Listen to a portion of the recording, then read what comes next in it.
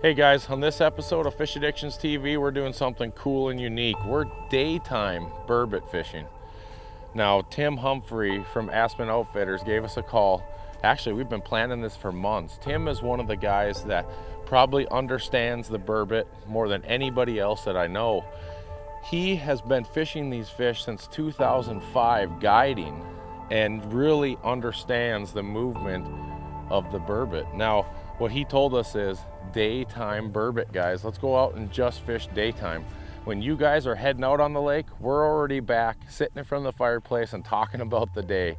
We are out here, it's about 9:30 in the morning, and we're gonna fish till about 4:30 this afternoon and see what happens. Daytime burbot starts now.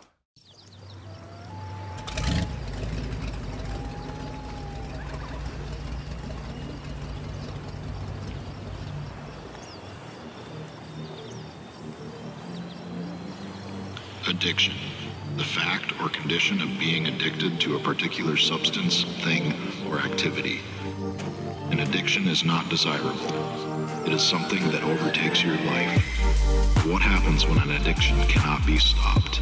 An addiction is stronger than any one drug with only one cure. The cure is not rehab. It is not medication. It is not a counselor. The only cure for us is the water beneath our feet, the rod in our hands, the anticipation of that next big bite, and the camaraderie we all share.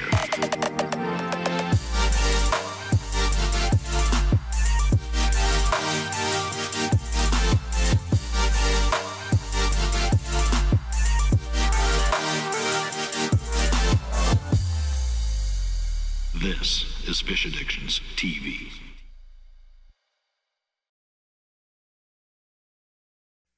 Fish Addictions TV is brought to you by Eskimo Ice Fishing Gear and the rest of our fine sponsors.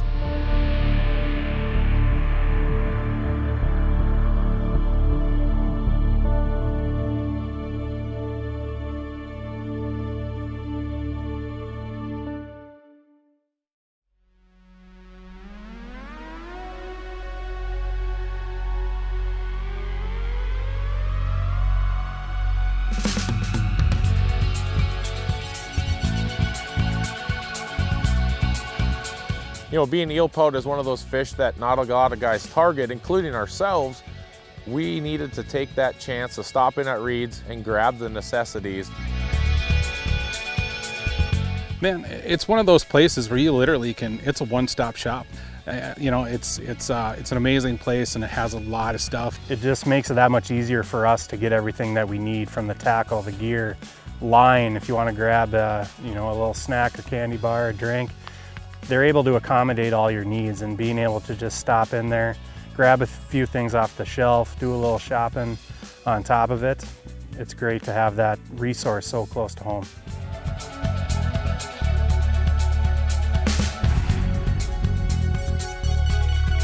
You know, I want to thank Trappers Landing for providing us a place to stay on this trip. One thing that I think is really cool that Trappers provides that I've never seen at any other lodge is, well, as soon as you walk in the door, somebody's there to greet you. And after that, you walk into this place where they have rods and reels and augers. And I'd never come across anything like this before. They have a little pro shop, and my first idea was, they got stuff here to sell, you know, in case you forget something. But it turns out they have, it's almost set up like a library system. You can, if you're staying there and you want to do a little ice fishing, you can check out a flasher, you can check out an ion, you can check out some Markham cameras, even a Yeti cooler. Go out on the lake, use it, come back at the end of the day, and they charge you nothing. It's all part of being one of their guests, because that's a super cool experience that Trappers offers that you are not gonna see anywhere else. Good, thanks guys. You're welcome. Thank you. All right. Have a good night, guys. You too. You too.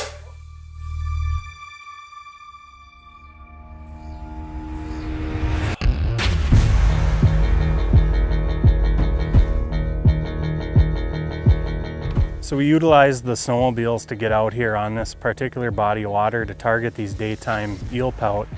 And it was a short jaunt, it wasn't too far of a distance for us to go. And being able to have a guy like Tim out here and kind of show us the ropes for these daytime eelpout he really breaks it down to a science, and he's great at explaining, you know, to novice daytime eelpout guys like ourselves how we can get out, target these fish, and have success doing it.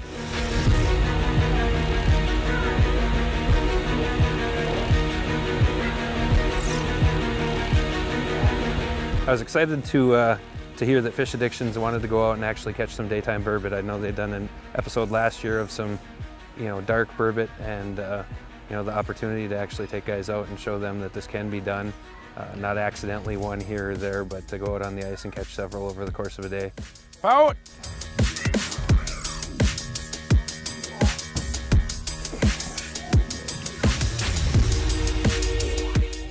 Beautiful fish.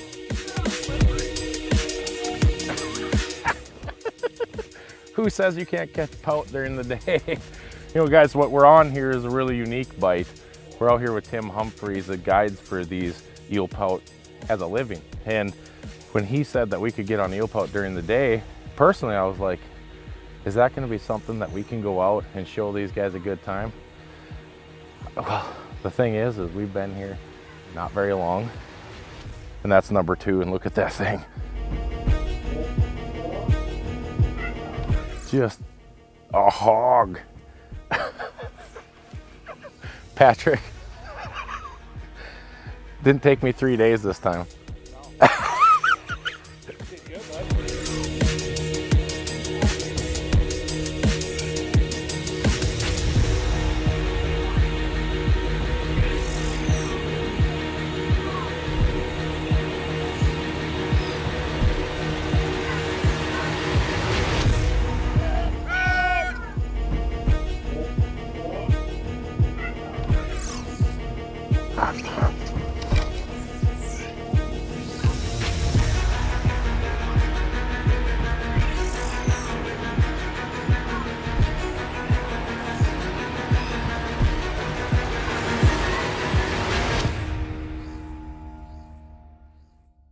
Stick with us for more Fish Addictions TV.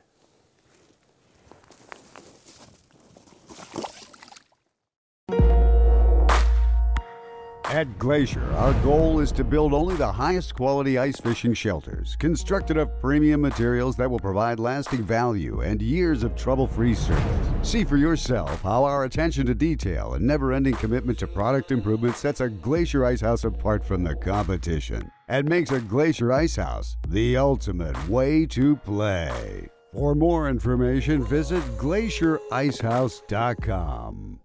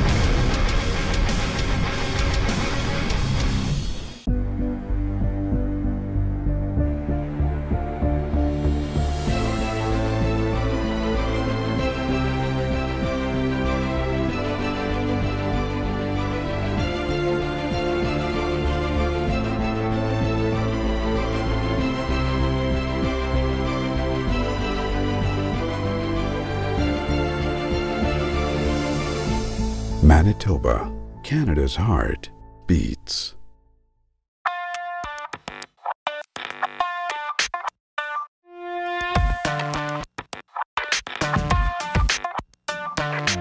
You know, fishing with Tim has actually been a really cool experience. To fish with a guy that has really dedicated time and effort to understanding a species, a single species of fish, is really just fun to pick his brain, and it was just non-stop questions. I'm sure Tim felt like he was in a classroom all weekend with us, fishing, just asking question after question after question, and we were just soaking it in.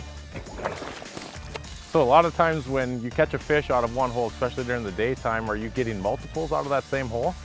You can actually, if you got your electronics down there, sometimes you'll see 5, 6 fish follow that one up at, you know, just because they're spawning, so they're schooling up, they're really following any fish that's swimming around, so yeah. So is this daytime bite something that is an all year thing or more of a mid-peak spawning time thing? Pout! Pout on! It's about a 1 week phenomenon, to be honest with you. Really? Yep. All right, so kind of give you how we started out here. You know, we drilled a grill pattern covering depths from upper 20s out to like 45 feet here. You can't always just focus on one part of the structure. You gotta, you know, you might as well do your work ahead of time and drill your holes, and then you can move around and hole hop and find where the fish are. Right now we're catching them out a little bit deeper, probably 38 to 45 here, and they're gonna move around. We'll get some shallower in a little bit, but that's a good way to start your day out.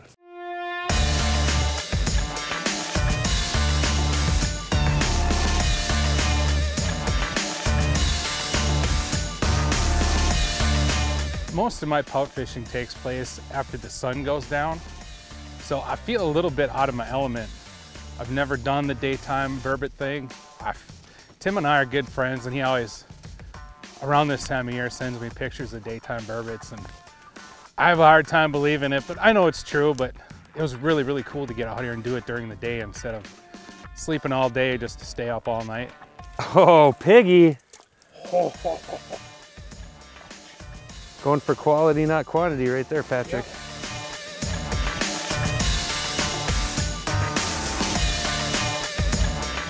Probably the biggest one that I've caught in a long time. This is so cool during the day.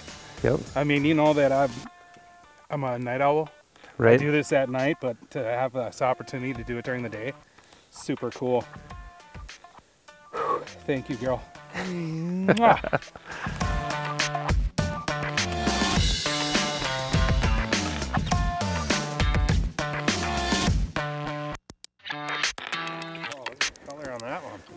Smaller one. Smaller, yep. Would that be a male, do you think? Small male?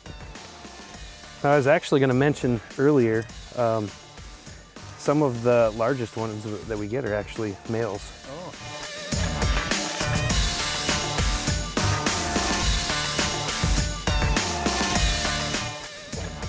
Herb!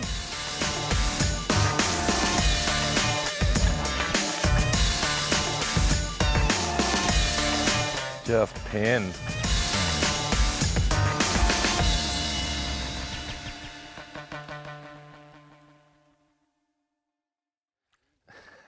Stick with us for more daytime burbot, Fish Addictions TV. Out here, speed is everything.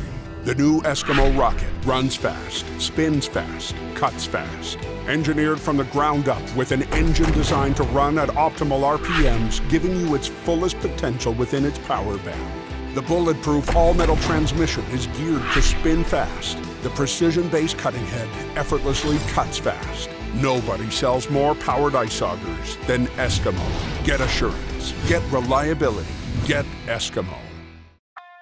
No matter what you're chasing on the ice this winter, Acme Tackle has you covered. From the innovative Hyperglide and Hyper Rattle series to legendary Castmaster, Rattle Master, and Sidewinder spoons, or the all-new professional grade tungsten series, Acme Tackle has what you need. Visit acmetackle.com to check out our full product assortment. Acme Tackle rattles louder, glides further, and glows brighter. Get hooked up with Acme Tackle. Reed's Family Outdoor Outfitters is the #1 ice fishing headquarters. We have everything you need, from today's firearms to the latest fishing electronics and the hottest footwear and outdoor apparel. We only carry the best brands at the best prices. Have a question? No problem. We have the most knowledgeable team in the business, ready to answer your call personally 7 days a week. Whether you're visiting us in Walker, Minnesota, or touching your screen, with our state-of-the-art distribution center, we can get you gear when you need it fast. Cast or blast, Reed's has the best service, best advice, and best price, guaranteed.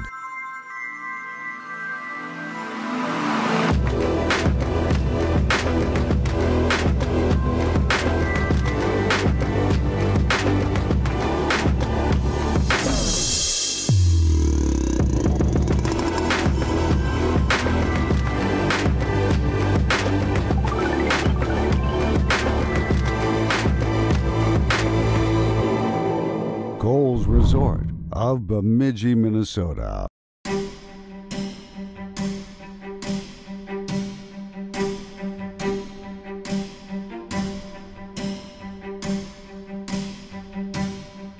For me, eelpout isn't a fish species that I devote a lot of my time to in the winter. It seems to be kind of a short window to get out on a good bite for eelpout. So being able to get out here, capitalize on that bite window and put numerous fish topside and seeing those daytime eelpout is awesome.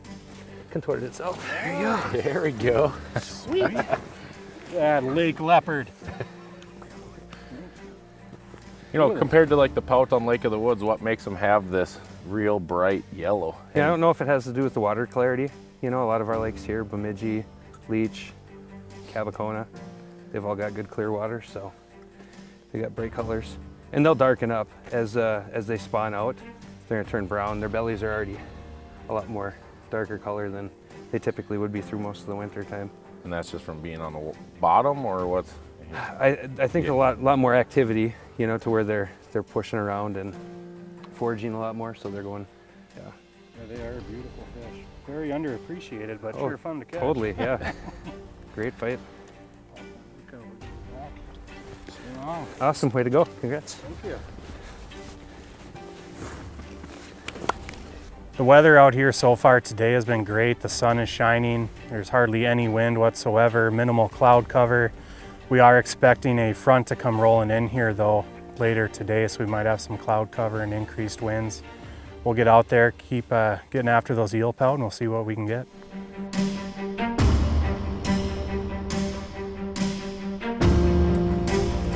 Oh, he just curled up sideways and Yeah, stuck stuck in the himself hole. straight in the hole. Has he got 2 hooks in him? No, just one. So you were talking when we first got here that most of what you're looking for is there's a structure base with a deep drop off basically. Yep. We're all the way from 50 up to 20. Sometimes they can be up in 20 feet during the day. They can be that, yeah, and it varies with the lake. You know, you can get some of the fish up in 17 feet of water, 14 feet of water. I always start at 30 feet though, and you know, deeper, shallower, and if you catch some stuff deeper, just keep progressing out. You know, we just moved out to 50 feet here, and yeah, now we're catching more fish again, so. We gotta get at it.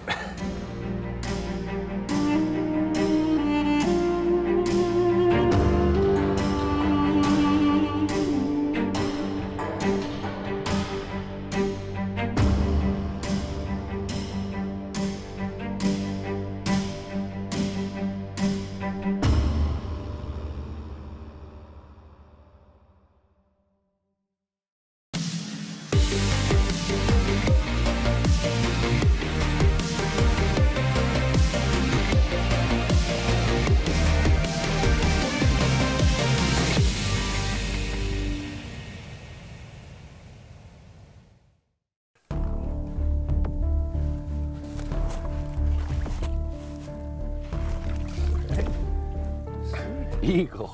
That's a good pout. So, you know, most guys are fishing them with big heavy spoons. You're using big heavy just lead jigs. Yep. What's the whole purpose behind that? Well, obviously there's a rhyme and reason for this. A lot of trial and error. We'll set him down for a second. What I like to do is when I'm fishing, I'm fishing right on the bottom, and I'm hitting the bottom steady. And when I hit that bottom, whether it's a soft muddy bottom or a sandy bottom, right now we're on sand and gravel, the jig is gonna sit up, you know, on the bottom. You're gonna have your minnows are right in the strike zone. And these pout are more apt to grab stuff down low. Right. You know, they're typically eating, you know, wounded perch, crayfish, things like that, crustaceans and stuff off the bottom. Not a bottom feeder necessarily, because they are an aggressive predator, but yeah, you're keeping the minnows right where they want it, you know. And it's important to say the way you're fishing this is like, you know, a guy like myself, we're fishing walleyes and stuff like that, and now coming to this pout. I know last year we got out and did a pout episode with some guys, and it actually took me quite a while to kind of figure out how to fish them, because it's not the same. You're not just coming out here and pounding bottom and lifting them up and that kind of stuff.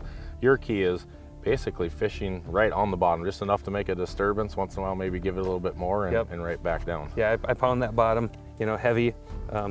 these jigs don't happen to have a rattle on them. Rattles are great, definitely. Any sound, vibration. But then occasionally I'll do like a foot drop. Just if there's, you know, pout up the brake or whatever, and you raise that up to where it can see it, you're gonna get that visual attraction. Because these pout are, I mean, just right on the bottom, basically, just most of the time. Around, so that's why you're fishing. You know, when you have a camera down there and you're filming them, occasionally there'll be a foot or two off the bottom, like I mentioned before.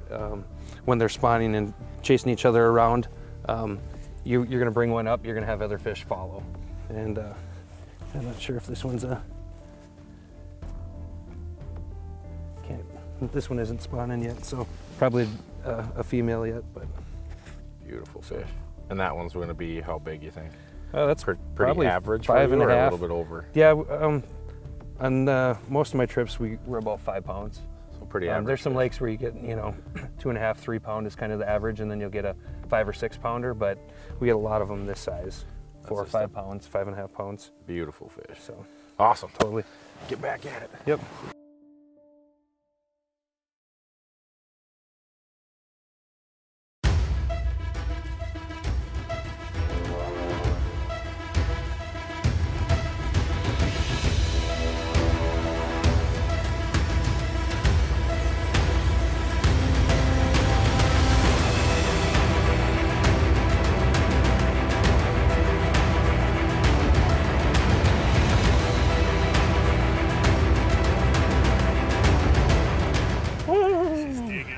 I like digs.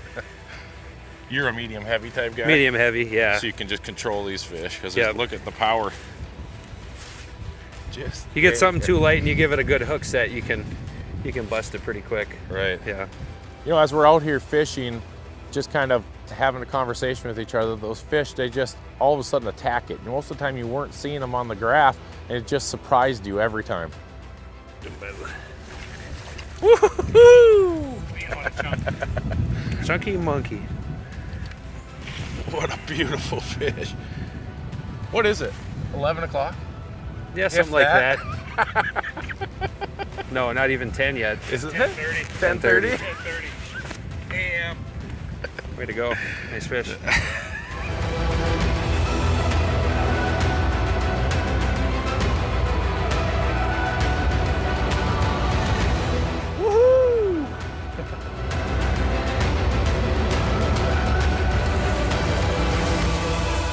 Nice yellow on there. That's a nice fish. Gorgeous. Being able to come out and target eelpout, not just being in the daytime alone, but just getting out to target a species that is super underappreciated and underutilized. There's so many different resources and lakes in the area here that have eelpout, and it is a fish species that is a lot of fun to get after. It's different, it's unique. It's something that does have that special time frame of the year where you can get out and have a lot of success. It's so much fun. One of the rules is just yelling "pow" when you get one on, so everybody knows what's going on, because these things are powerful. Pout! Pout! Why do I feel like a little kid?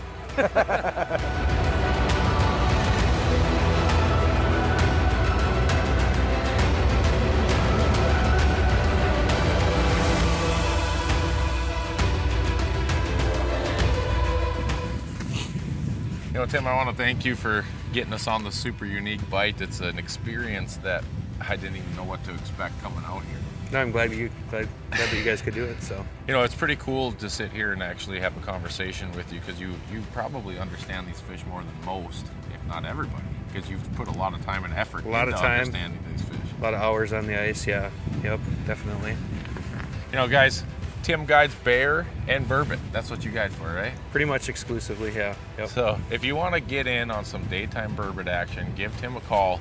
Aspen Guide Service, Aspen Outfitters. Aspen Outfitters, yep. Bears and burbots. Bears and burbots, yeah, loving it.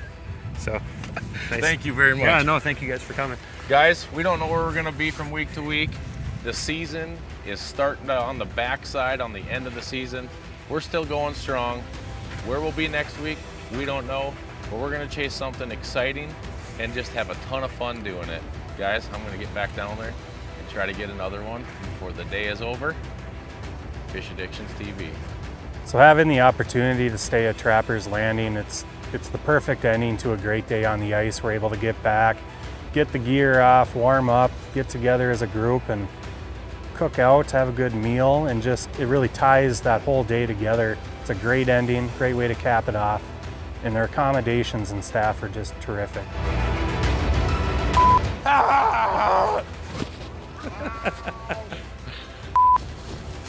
See this?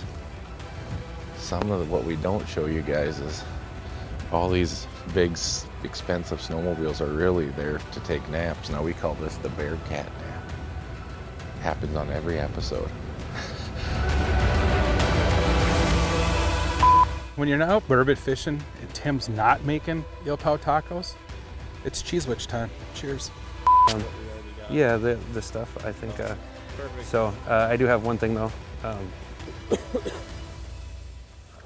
Shout out to my homie. Pout!